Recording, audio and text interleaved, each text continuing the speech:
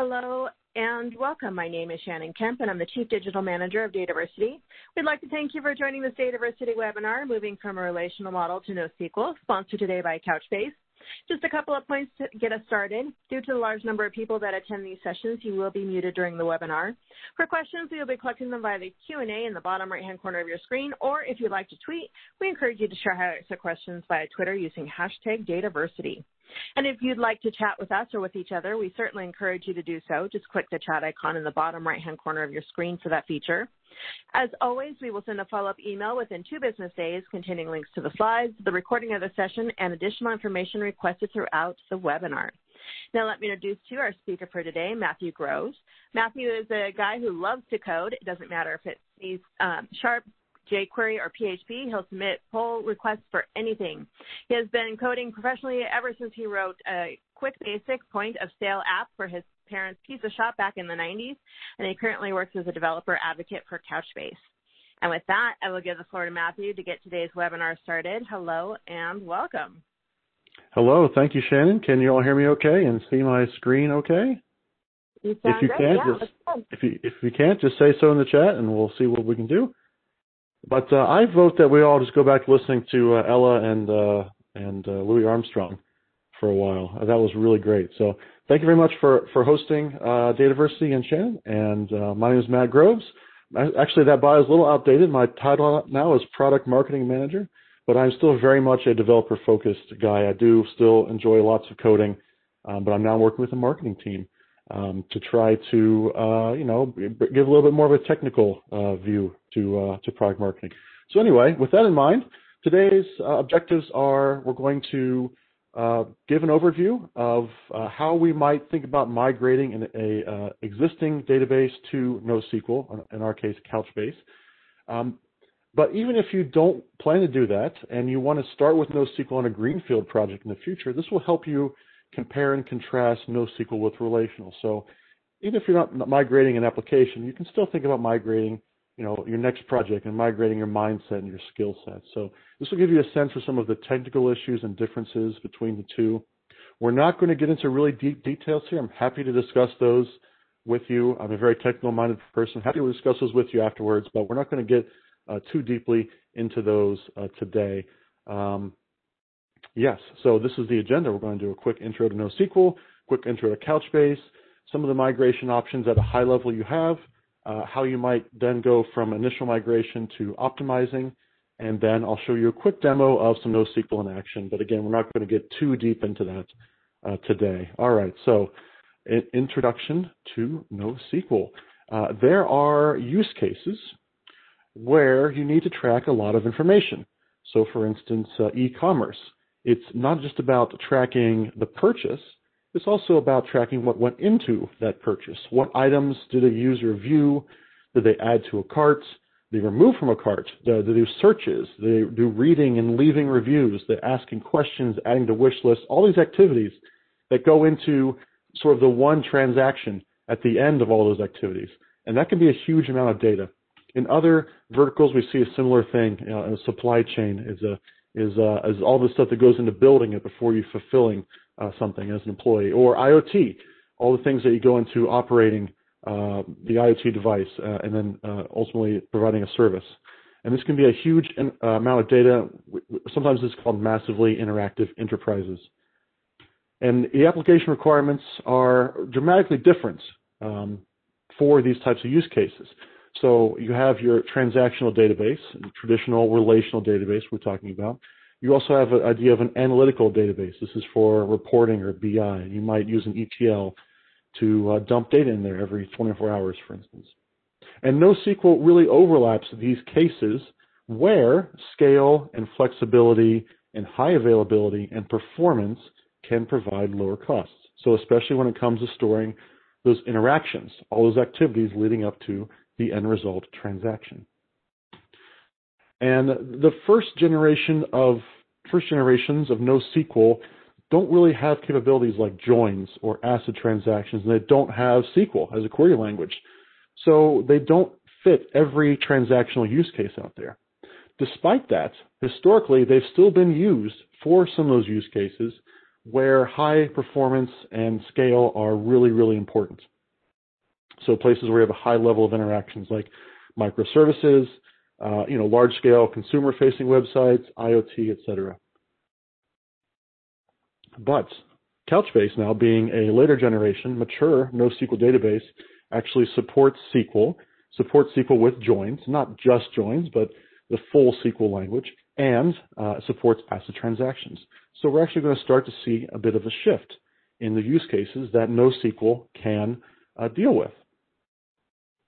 And just to, again, a little technical detail here, NoSQL databases, we're talking about document databases like Couchbase. They store data typically as JSON, not always, but most of the time as JSON.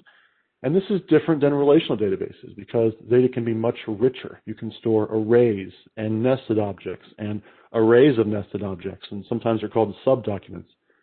And so this is just a quick refresher slide on JSON. You're probably familiar with this. You've at least heard of this. This is something that is a very, very common notation language for data. But why JSON? For a distributed NoSQL database, a key trade-off is that each piece of data needs to be independent to make distribution easier amongst all the machines in a cluster. Now, even though that data is independent, so it's not relational, it's not in a table, it still makes sense to put it into a useful format.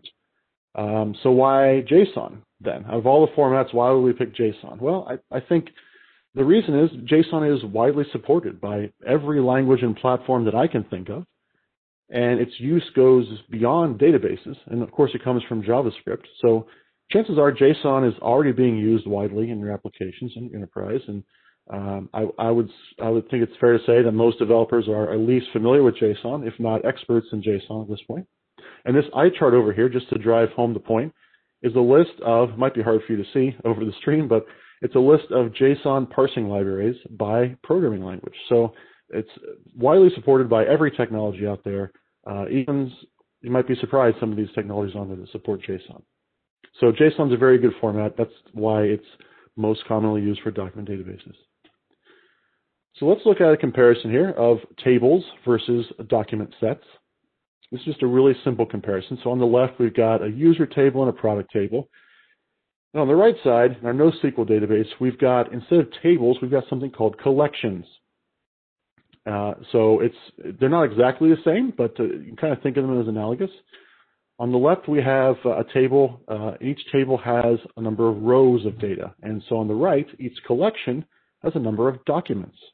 And so you can kind of, again, not a perfect comparison, but you can kind of equate a row of data to a document in a NoSQL database. Now, these aren't just naming differences, all right? There's underlying differences in how these work. But for comparison purposes, if you're coming from a relational background, this is a good place to start. So you can kind of see the equivalence there between the first row of the user table and that first document in the user collection on the right. Now, just a small example here of the difference between a relational and a non-relational database. On the left, every row in that product table there, that's the one on the bottom left, it must have a value. Every one of those tuples must have a value, even if it doesn't make sense to have a value. So a product catalog, quantity might not make sense. For instance, if you're storing a service or something in the product table, it might not make sense to have a quantity. But since it's relational, we have to put something in that quantity field. So maybe it's a null, or I've seen before maybe a magic number like 0 or -1, or who knows what else it could be. You've got to put some sort of value in there. On the document side, however, the quantity can just be flat out omitted. If quantity doesn't make sense for a product, we don't have to have quantity in there at all. Now, on the flip side of that, if I want to add a restock value for my product, maybe I need to restock something. Again, if you're putting services in your product table, then restocking maybe doesn't make sense. But if I want to add a restock to certain things like the Blard nozzle or the Hepto shaft, I would need to add a column. And again, a value for every row in that column. So probably have to fill up with nulls or -1s or something like that, even if restocking makes no sense. Now on the document side, I can add a restock field to a single document in the collection if I want to, and it has no effect on the other documents in that collection. Now this is just a small taste of the schema flexibility that is afforded by a document database. And this has made document databases a great choice for use cases like content management, catalogs, IoT, use cases where there's a lot of data and a lot of variation of data. Now, of course, there's a trade-off here. The schema is not enforced, at least not at the database level. So that's something you have to deal with as a trade-off there, but you can see that as a benefit or a trade-off. In many organizations, this can help with agility. So it's no longer, in some organizations, it's no longer an interdepartmental memo to get a field added to the table. And therefore, you can free up DBAs to spend more time being proactive in their database administration instead of having to spend lots of time responding to requests for field changes. So that's just, again, a small example of how it can help with agility, both technical and organizational. And one more small note before I keep going along here. This is an important one that gets asked a lot, so I figured I would talk about it, is JSON famously does not have a date time in it, or a date type, I should say. This is just this is a part of using JSON. There's no date type. So, like many things in NoSQL, you've got lots of options. So here's just 3 examples here. We could store it as ISO 8601, like a string. We could store it as an array with all those components broken out into individual elements of the array. We could also store it as like a Unix timestamp, like an epoch over there as a number. Now, among those 3, of course, again, it's going to be up to your use case, but the most efficient to store is going to be the epoch or the Unix timestamp, because that's a long or an integer.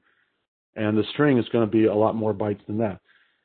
But it really depends on what you're doing and how you're querying the data. And so you have options here when it comes to date. Now, certainly, the JSON doesn't have a date type, but any sort of query language or interaction with your data should have a variety of functions or options how to treat various pieces of data as dates. So I could have a function that converts a string to an epoch or an epoch to a string, compare dates and get a difference, things like that. So we may not be able to store a literal date type, but we can certainly treat these fields as if they were dates.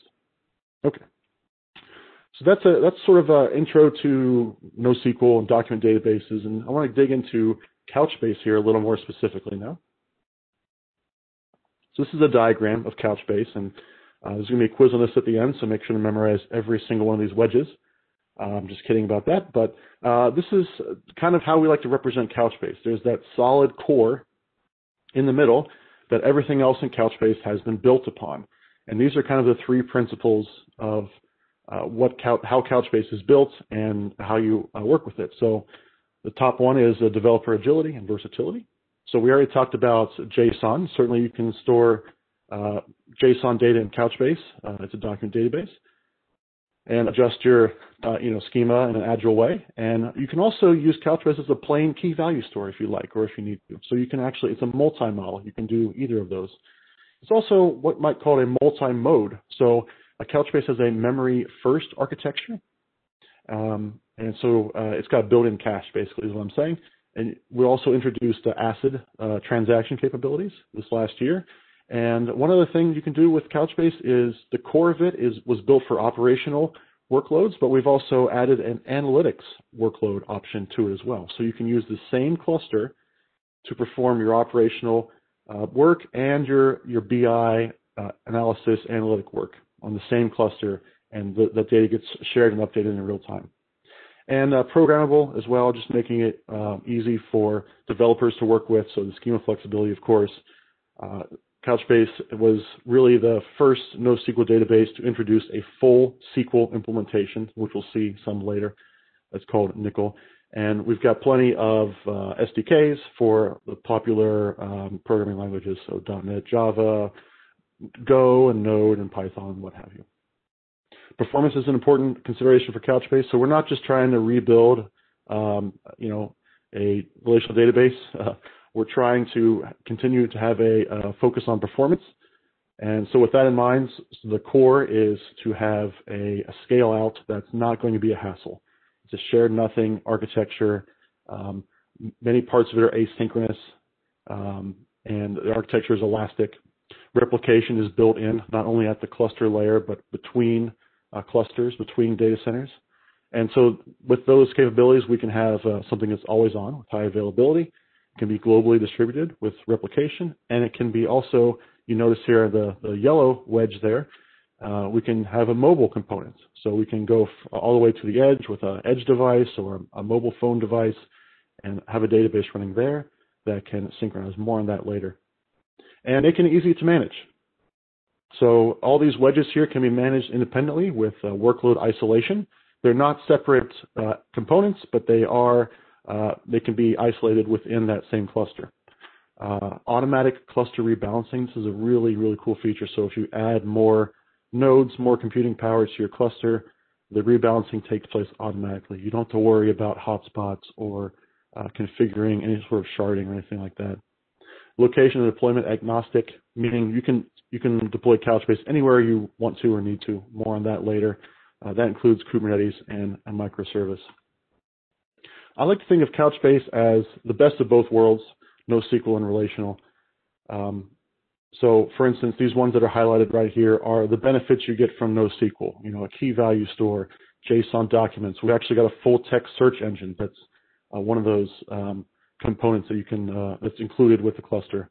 Memory first, asynchronous architecture, and masterless. So all those things that make NoSQL attractive for large-scale deployments, high availability, easy scaling deployments. We've also added SQL, been there for a while, and we've just recently added ACID transactions. Those are kind of the best things from the relational world, and indexing as well to support the SQL queries so that they are performant as you can make them. You want those queries to run as fast as possible. I mentioned that it's deployment agnostic, also sometimes called cloud native. You can deploy Couchbase basically anywhere and how you want to. So you can deploy it in your own private cloud, your own data center. You can deploy it to bare metal, to VMs, to Kubernetes, however you want to. In the public cloud, on VMs or Kubernetes there. And we've also introduced recently a fully managed DBaaS, database as a service, and that's managed by Couchbase. And right now the options with that are AWS and Azure. There's going to be more to come, more options to come there, but that's called Couchbase Cloud. And which one you choose is going to be up to you. And the great benefit of this is you actually do a hybrid approach. You can, with Couchbase's core replication and sync capabilities, you can run a hybrid. You can have a disaster recovery in your own data center and the main cluster in your cloud, or vice versa. I mentioned the mobile components, or sometimes called the edge these days. It's a device that may be running completely offline in a low or no internet location or a place where internet's very expensive. And then when you collect the data or browse the data in that location, when you get back to a location with internet that's more easily accessible, you can sync up the data when that data is available. So it's an offline first approach with Couchbase Lite there, and Sync Gateway to manage the synchronization. Of course, Couchbase Lite can run completely independently on its own, but of course, using Sync will give you a lot of benefits if you want to keep the data in sync with other users or with your main data center. And synchronization across different data centers. This is a tool called XDCR built into Couchbase. And again, it can include your on-prem data centers, your cloud, or both. And these are active-active replicas. They can be used for data recovery. You can use some geofencing with them. You can just use them to reduce latency, to have data centers closer to your European customers, for instance. And this is a feature that's been in Couchbase for a long time. It's part of the core of Couchbase, but users love it, and we continue to make it as flexible as we can to support more and more use cases. Okay, so that's a quick note on Couchbase. So let's get into some of the migration options.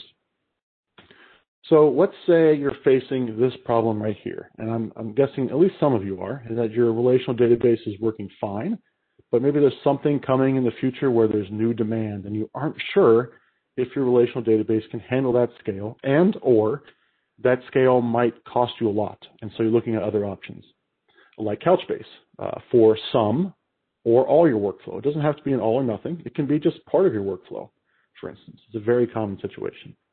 So the issues for you to consider are pretty much the same with any sort of migration. How risky is this going to be? Does our team have the skills or expertise to work with the new database or the new tool? What's it going to cost to do the migration efforts? And once we do the migration, is it going to be fast enough? And once it's migrated, can we scale? Can we handle that increased scale? So with that in mind, there's a list of some of the most typical options for database migration. And this is kind of mapped to risk and effort, but of course there's also other factors in here, like I mentioned, cost and do we have the right skills. So number one is kind of the highest risk, highest effort. Just rewrite the whole darn thing. Just drop the old system, maybe a few pieces of it left over, but just build the whole thing over again. That's the riskiest and the most costly and the highest effort option. Number 5 down at the bottom is the lowest effort, lowest risk option, is we basically just try as best we can, make the best effort that we can to move our data as it is over to the new database and maybe take our queries and data access and move them over to the new database just as they are without having to do any sort of remapping or remodeling or anything like that, and no optimizing either. And so then you can see once you do number 5, you can take a step up to the number 4 at that point. You can say, okay, we've actually got it moved over and it's working. Now, how can we take advantage of the unique capabilities of NoSQL to optimize it, to get it running faster and to refactor to work best with that new technology? In some cases, number 5 might be all you need. That would be a very good situation. But you probably will need to go at least to number 4 at some points. It may not be the whole thing at once. Again, maybe just parts at a time. We'll discuss that here in a little bit more. So that's what I want to tackle first is migrating without denormalizing. So I mentioned that with JSON, you can have rich data structures, you can have nested objects, you can have arrays. We're going to basically take a first pass at migrating data without doing any of that, without taking advantage of any of those capabilities of JSON. And so I like to use a kind of a paper shredder metaphor when I talk about relational databases, because data is heavily normalized and then is joined together when necessary.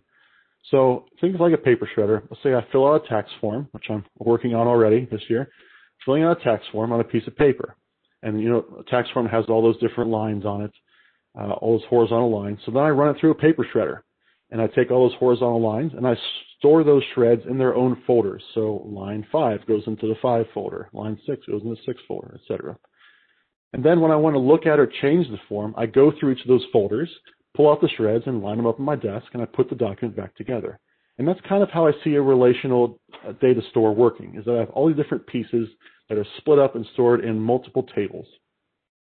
Now, in a Couchbase or a JSON database like Couchbase, you don't have to put them through the paper shredder. In fact, a document database is going to perform better by keeping all those shreds together and not shredding them in the first place. However, if we're looking at the easiest option and we're migrating from relational, it may be best to keep them in the normalized shredded state, at least at the beginning, and then optimize them as we need to, as the system goes forward. So we're going from a record-centric sort of 2D paradigm to a document-centric model. But we're going to start with just keeping it at that 2D paradigm that most developers and most architects are already familiar with. So that also kind of helps solve do we have the skill for this migration? So in a relational database, we saw this kind of earlier, you have tables which contain rows. In Couchbase, you have collections which contain documents. And so this is kind of the Google Translate version of the migration process, is we just take the one and take a row and make it into a document, take a table and make it into a collection. So I have, instead of a user table, I have a user collection, and then instead of 2 rows, I have 2 documents. And I translate the data into JSON there, and I have a relatively flat, simple JSON object. So I can take the primary key of my relational table, which was blue 123-4 in this case, and I can make that the document key of the Couchbase document in this case. So each document has its own unique key. I mentioned you could use it as a key value store. This is kind of the underlying structure is key value, but I have JSON in there as my value. And all the values from the row, so age 42, name, and admin, all go there into the document. I could also store a copy of the user ID inside the document if I want to. Do the same for the second row. Now we've got 2 documents in a collection. And so just a quick look at then what denormalizing would look like. So notice the shredded version on the left. This roughly corresponds with a single document on the right. So we've got 3 tables and 4 pieces of data on the left. We've got 1 document, 1 piece of data on the right. And now by doing this makes horizontal scale easier because each piece of data is isolated. It's not beholden to a given table or schema, which means it can live on any given server in our cluster. So this is how you might want to end up eventually.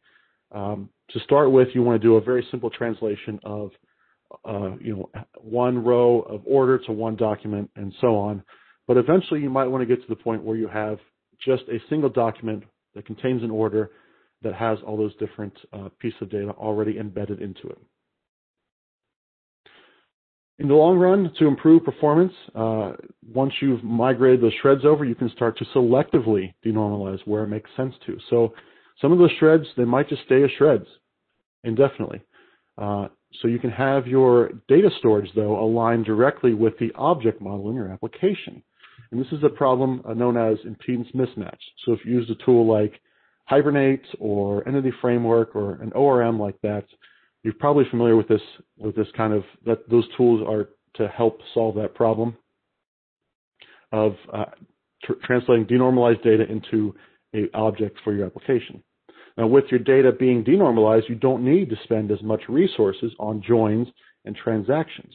Although, again, just to reiterate, to put your mind at ease here, a NoSQL database, a mature one like Couchbase, supports both joins and transactions. And now, finally, storing denormalized data makes CRUD operations super, super quick. Not to mention that Couchbase, again, has that built-in memory-first architecture. So those denormalized reads and writes will often be reading and writing to memory instead of waiting on disks and joins. We'll come back to this a bit more when we talk about optimizing. But even with your data denormalized, you still have the ability to write those SQL queries and indexes. So you get the flexibility either way. Now, speaking of SQL, I've touched on this earlier. Let's take a look at what SQL queries look like in a relational database and what they look like in Couchbase. So I've got kind of a SQL Server example here on the left, kind of a pseudo example of SQL Server. This could easily be Oracle or Postgres or MySQL or whatever. Just kind of get the idea there. This is a query that returns a list of all the landmarks that are in the same cities as major airports. So I have a subquery here, selecting everything from landmarks where the city is the same as the city in the airports table. And then I have the Couchbase query on the right, which the syntax is largely the same here. So the main difference is that instead of selecting from in SQL Server, it's called a catalog, and then you have a schema like DBO and a table. In Couchbase, we have a bucket called travel. We have a scope, in this case I'm using the default scope, and a collection called landmark. Otherwise, it's pretty much the exact same query, which, again, this is going to help you if you're trying to make that migration in that you already know how to write SQL. And so you can just take the same exact approach with a few tweaks, just like you would between any given 2 different SQL implementations. There are going to be some differences, but you can be able to perform the same sorts of things in Couchbase with the Nickel query language, N1QL. So roughly speaking, again, a table is like a collection. They aren't exactly alike, so a collection does not have a defined schema that it must adhere to. Joins and everything you'd expect from SQL are here in Couchbase as well, so merge, CTEs, subqueries, unions, all that stuff is there. Other stuff, so this is why we often refer to it as SQL++. So it's SQL plus some extra capabilities to deal with JSON, so to deal with nested or embedded documents or arrays, things like that. And then indexes. As a SQL developer, I got to confess, I was often very lax about creating indexes, and I generally got away with it. But we're talking about distributed data now, multiple servers, and probably a lot of data. So indexes are very, very crucial. And so the same sort of indexing language you'll see in SQL Server, you'll see in Couchbase as well. And so you can create an index here on a given collection or a given set of documents. And there's lots of types of indexes. You can create functional indexes, partial indexes, covering indexes, and so on. There's even some flexible indexing options if you want to do a limited kind of ad hoc index as well. And GSI here is called Global Secondary Index. So this is an index that's stored separately from the data, which means it's more easy to, it's more performant to do that. You don't have to gather indexes from every node in your cluster. It's just gathering them from the one index service. And in some cases, a query may not even need to access the data directly. That's the covering index I'm talking about. So if you're selecting fields that are all indexed, you can just pull the data right from the index. You don't have to take the extra step of fetching the data. So this is very important when it comes to performance, is getting the indexes right. Okay, so to sum up, these are the keys to success to consider when moving from relational to NoSQL. Does your NoSQL database have those features that you need to make the transition easy? So SQL, ACID transactions, and joins. Do you understand the mapping between tables and bucket, or tables and collections, and schemas and scopes, and databases and buckets?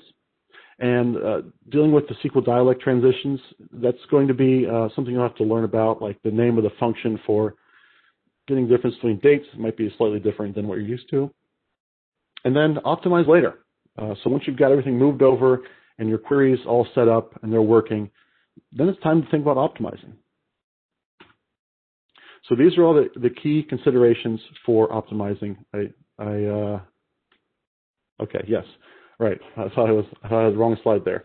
I think I did actually. I think I left that slide in by mistake. So joining and transacting is costly.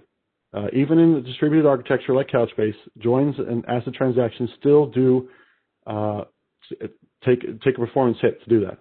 So you still have to consider how many of those are you going to be able to support in there. And use your well-designed application code already as a guide. So if you're migrating an existing application, you can look at your entity framework, you can look at Hibernate and say, okay, well, can this help me create a optimized object in JSON?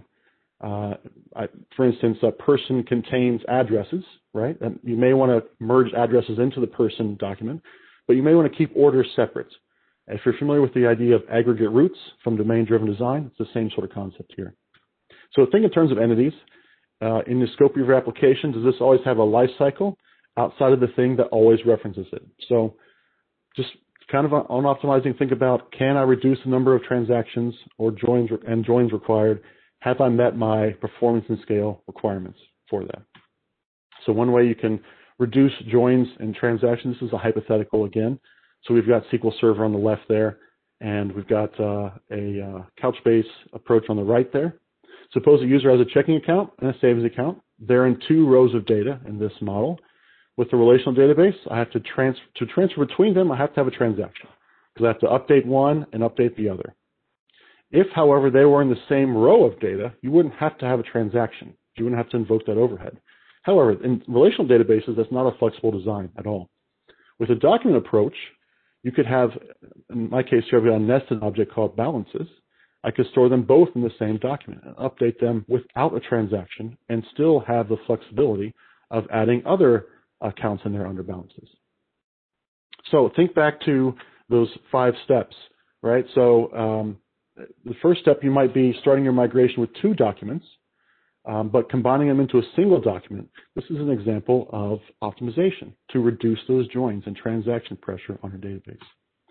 You can also analyze your logical model the best you can. So the key element of optimization here is to determine where and how you can consolidate your data. So take those shreds and put them into individual larger pieces. So let's look at a diagram of a more complex sample here. We're thinking of entities or aggregate roots, like I mentioned with domain-driven design. So maybe is the orange, what I've highlighted in orange there, is that the object? So in this model, orders contain items. So we can just switch to embedding items inside the order document if we want to. Or maybe we can group them together differently. We can embed pay type inside of order, and instead of embedding items, we can embed product into each item. So this is how it will look here. We'd have an items array that contains an ID, and that ID points to the various items and products instead of nesting those within the order. So, but now the items and product are grouped together.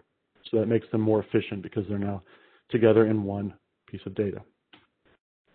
And so basically the consideration to make here is whether to use an array or nested object or even an array of objects. And the way you work with these two options can vary. So you need to know how you plan to access this data. Is there a defined sort order that you are relying on? So if so, arrays might be the way to go. If you need to update each phone number on an individual basis, then nested might be more efficient. So I've got nested on the left and I've got array on the right there just to show you two different approaches.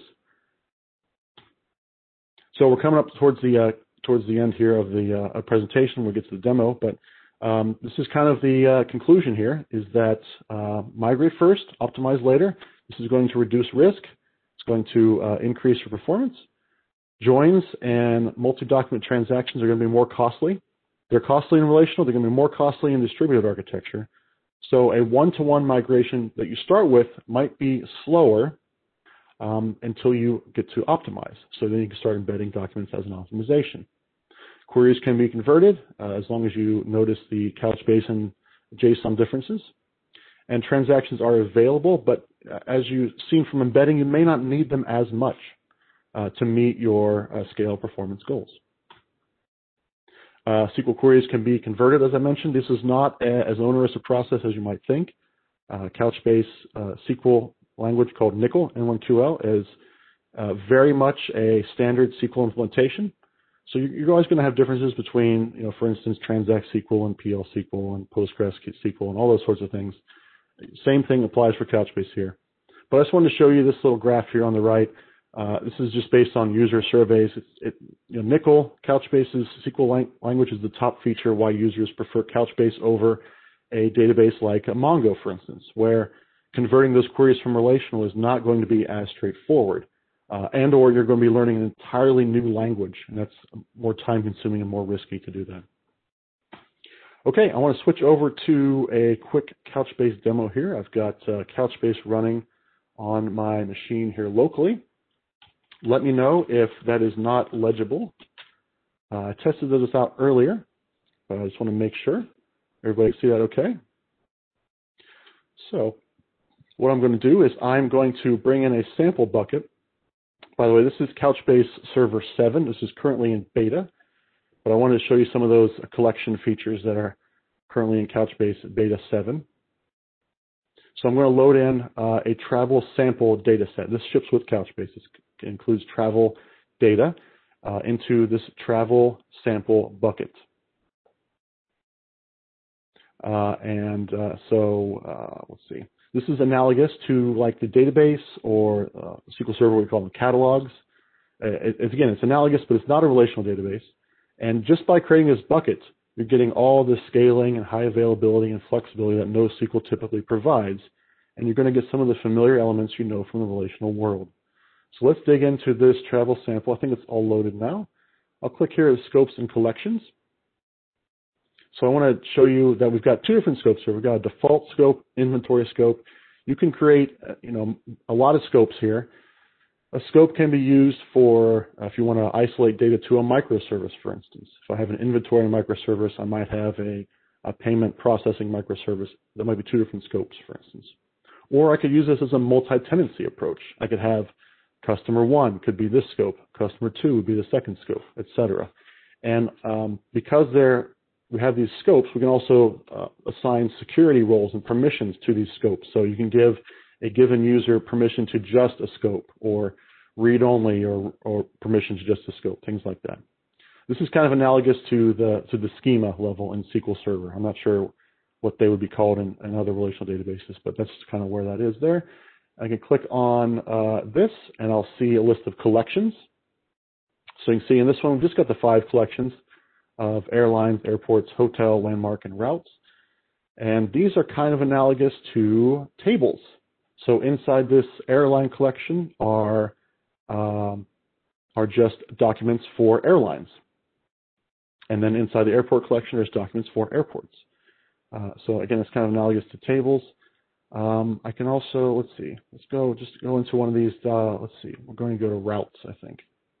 Click on documents here. And these are all the individual routes that are inside that collection. So we've got travel sample, inventory, scope, and then the route collection. And these are all the route documents. So I can actually show you one of these. Let's edit it and show you that it is JSON in there.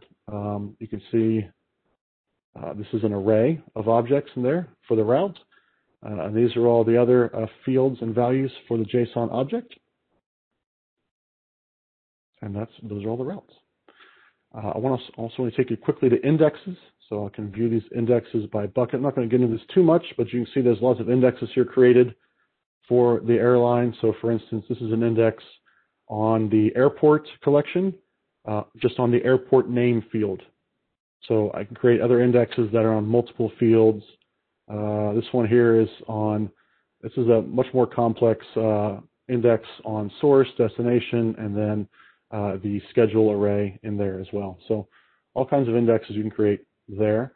You need the indexes for the next step, which is going to be the querying. So I want to show you, I'm just going to copy and paste here quickly, a SQL query. And this is, again, this is called a NQL. N1QL is the language in Couchbase, but refer to it as SQL. So I'm going to select everything from this routes collection where the source airport is CMH. That's my home airport of Columbus, Ohio. So execute that. And I will get 63 results back here. Might be hard for you to see. Let me see if I can zoom in a little bit here. See 63 documents there in the results, and that's the query there. And the results down here are in JSON. Now I could put them in a table view. It's still JSON behind the scenes, but I can at least view them like a table, which sometimes works well, sometimes not so much. It's a little awkward here because we've kind of got a table inside of a table with this schedule, but it's ultimately just JSON there. And I want to show you a join. So notice here I've got this airline ID that says, okay, this route corresponds to this given airline. But showing a customer airline 321 doesn't really give much information. So I want to do a join here to the airline collection to get the name of the airline. So I'm going to just paste this in here just to save some time typing. But the airline ID, source airport, destination airport, and I'm going to join the route to the airline on the airline ID. And this syntax here is basically just saying, give me the ID, the key of that document, and pull the airline name from that document. So execute that. And you can see now I've got the airline name in addition to the airline ID. So now I know that this is Delta, and so on down there. I can also put this in table view. This looks a little cleaner in table because it's all just flat data now. But there you go. So there's a relatively simple join in Couchbase. It can get a lot more complex, of course, with SQL, just as you need it to. But just keep in mind that indexes are very important. So you might want to look at Index Advisor. It might say, here's the index I'm currently using, and here's some recommendations. So a covering recommendation. This would be if you want to index all those fields.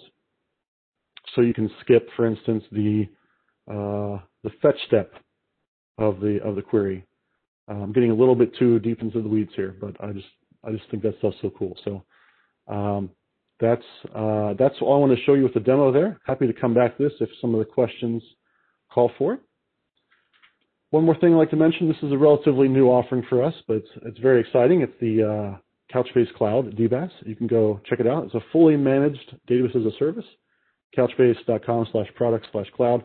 We just announced last week, I believe, full public availability of running Couchbase Cloud on Azure. So we have AWS and Azure, and more of those to come in the future. But you can go check it out. I think there's a free trial running right now.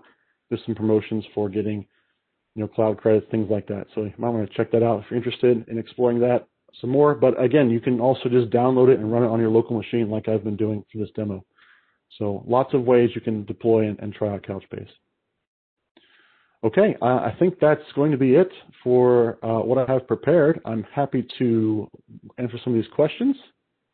I don't know if you wanted to ask them, Shannon, or...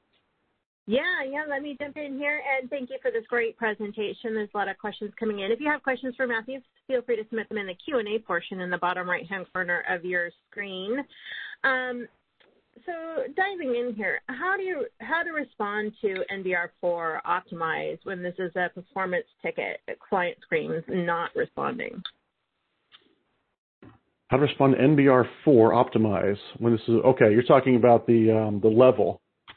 I think the 1 to 5 rating I was talking about. You just roll back here to that slide. That's right here. Correct. Yeah. Yeah.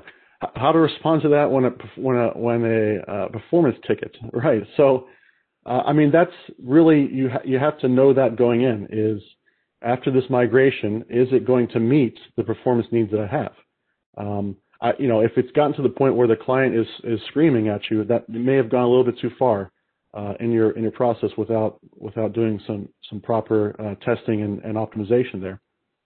I would say at the number 5 level is, that how to respond to that is, it really depends on who your customer is, what the use case is, but the response is we decide to do this migration, for whatever reason, to save costs or to, just it's going to be a temporary thing until we can get optimized. You may not even want to go into production with the number 5 level. You may want to just try that out as a proof of concept and get people to try it, and then they can scream at you there. And that's fine because it's not affecting your end user just yet. It may be affecting some beta users or alpha users. So that's how I guess I would go with that. Don't let it get to the point where the client is screaming at you. I love it. So is it up to the programmer to handle potential CRUD anomalies like deleting all copies of a customer in the denormalized document version of the data? So in a document database, typically you don't have something like a foreign key constraints, and you don't have so if you delete, you could delete a document and still have a reference to it elsewhere. So I would say that it could be up to the programmer, depending on which programmer you mean, right? It could be up to the DBA. There are some options in Couchbase, for instance, to program what's called a Couchbase event or a Couchbase function, which will respond to documents being updated or deleted. And so you can, at that point, you can say, okay, this document's been deleted, so go ahead and delete these other related documents as well. I think a lot of the applications that I've seen don't really do a hard delete of data anymore. They'll do a soft delete and flag the data as this is deleted, or deleted equals true, something like that. So you don't still have to worry about doing a actual delete of all the data, and maybe you can soft delete it and expire it after a certain period of time or something. So Matthew, is the joins and ASA support a final reason to replace transactional databases? As an employee of a company who makes a NoSQL, a non-relational database, I'd say yes, of course. But no, I would say, if you're running into those problems with scale and performance, and it comes down to, it's hard to scale out a traditional relational database, or these joins are slowing down our query too much, maybe we can try another approach with non-relational. Yes, then I think it would be a good reason to look into it. I don't think I would say within any reason that relational databases are going away, and this is going to be the death of relational databases. No, I don't think so at all, if that's what you're asking. So what is Couchbase document memory size limit? For example, how big a document can be maintained in memory? Yeah, so with Couchbase, the memory limit is basically a per bucket per node quota, right? So if I say, oh, give 1 gig of RAM to Couchbase, and I have 5 nodes, that's 5 gig of RAM that my whole cluster has, right? And you can give as much RAM as you want to per node. Now the document size in Couchbase is limited to, I think, 20 meg. Which is kind of a reasonable limit for just the replication reasons. If you get much larger than that, you could end up with some very very heavy traffic between nodes for replication purposes. So that's the limit that's been set, 20 megabytes at Couchbase. And can we create actual physical tables using the N1QL? There will be a lot of business users used to accessing tables using BI tools. How can they access Couchbase? Yes. So it depends on what BI tool you're talking about. If your business users are writing SQL still, so using, for instance, Power BI or some other tool like that, you can still there are JDBC and ODBC drivers available for Couchbase, so you could use those. And as I mentioned, one of the wedges there at the beginning, Couchbase has its own analytics service built in as well, which also works with SQL. So again, it's not going to be tables, but it's still going to be SQL that they can use to write those queries. So those are both good options there for reporting BI analysis. Yeah, so ODBC, JDBC, and Couchbase Analytics is, I guess, the short version of my answer. So does Couchbase support any sort of join between two different JSON document collections? Yeah, yes, any sort of join. Well, do you have a particular join in mind? Because certainly I've shown an inner join already, and you could do a left join. I mean, you can do joins on multiple fields. If there's another specific time to join, but yeah, the short answer is yes. You can join between collections, between buckets, between scopes, anything like that. Assuming you have permission, your user has permission to do that. Sure, and you mentioned Azure and AWS as the cloud environments. What's the operating system of this database optimized to run? Optimized to run. So I don't want to get into any operating system wars here, but Couchbase supports Windows,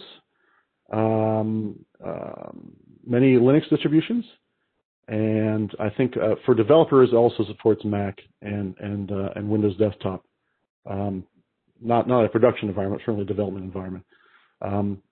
So yeah, I mean, I think most of our customers are probably on Linux, but I think many are using Windows, Windows Server, I mean.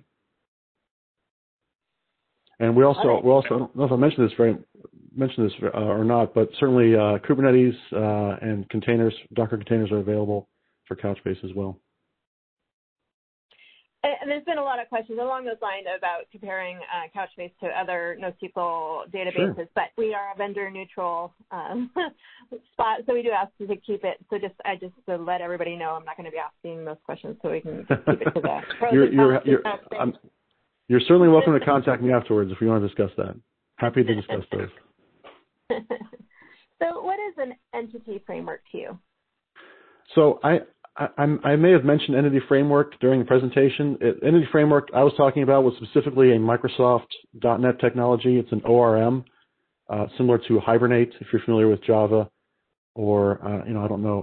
I think like Laravel has an ORM built in. So that's what when I said Entity Framework, that's what I was referring to. And does Couchbase support traditional foreign key constraints to support referential integrity between data sets? So there is no foreign key constraints. This is sort of what I was referring to back when I said we're not just trying to rebuild a relational database. Foreign key constraints makes the scaling a little more challenging to do. So there is nothing like that in Couchbase right now. It does support joins, right, between fields, but not a foreign key constraint. I can't think of any document database that does support that.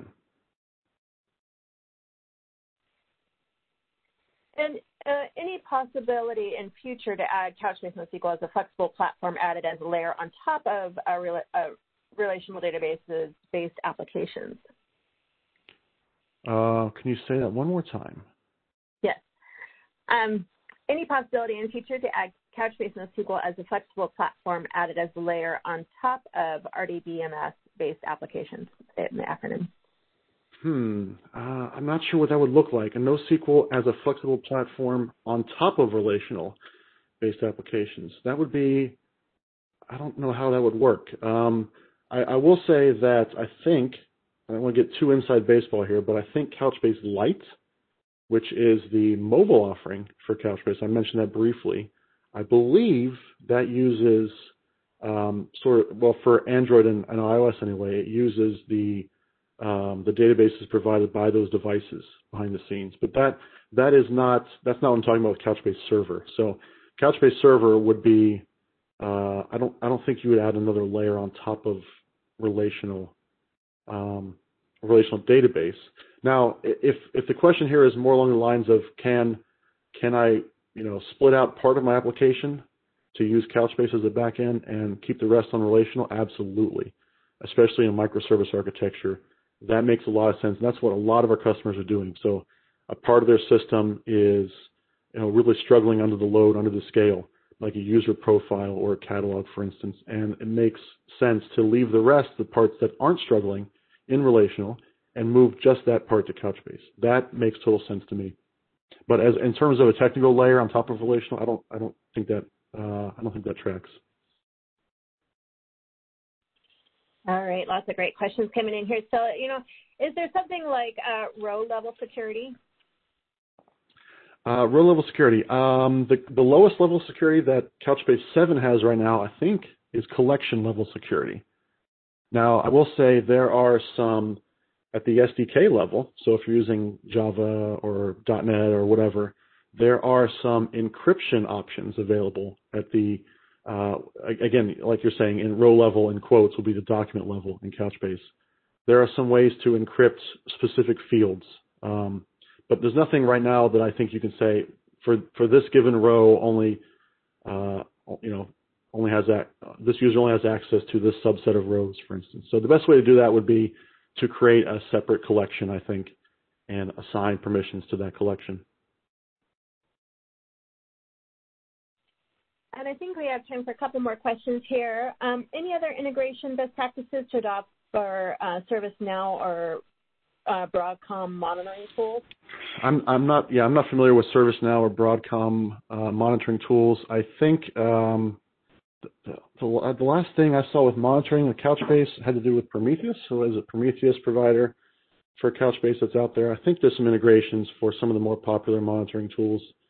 I don't know if I'm stepping into vendor territory here, but there are some monitoring tools out there. I don't know about those tools specifically. I'll make a note to myself, look that up. Sure.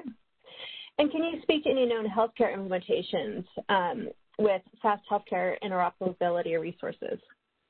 You're talking about FHIR, F-H-I-R. Yes. So there's actually a blog post on Couchbase. I think we have at least one customer who has implemented FHIR, and you can go check out I don't know if this mentions a customer specifically, but it certainly shows the implementation of FHIR. Couchbase is ideal for that. FHIR is a JSON-based healthcare kind of, I don't know if I'd describe it as a schema, but kind of a way to represent data in JSON for like you said, interoperability with the healthcare providers. So yes, Couchbase is very involved in that. Definitely, you want to. I don't think I have the URL on me right now, but certainly if you just Google Couchbase FHIR, that'll be the first result for you there.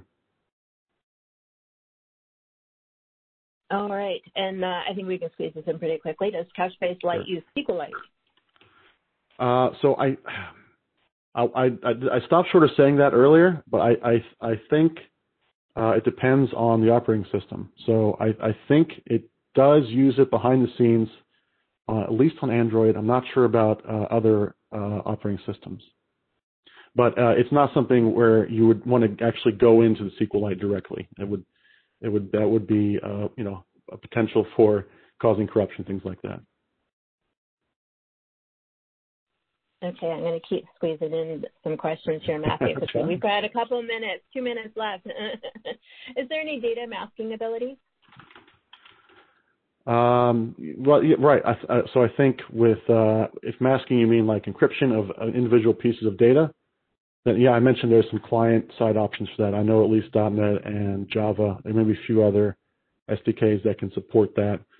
And certainly in terms of a larger, like encrypting data at rest, for instance, there are some. Well, certainly data in motion is encrypted with Couchbase. So if you're querying, it's all over TLS, things like that. But data at rest, I believe we have several partners, I believe, and certainly the cloud options as well will do some of that for you if you're interested in encrypting the entire data set at rest.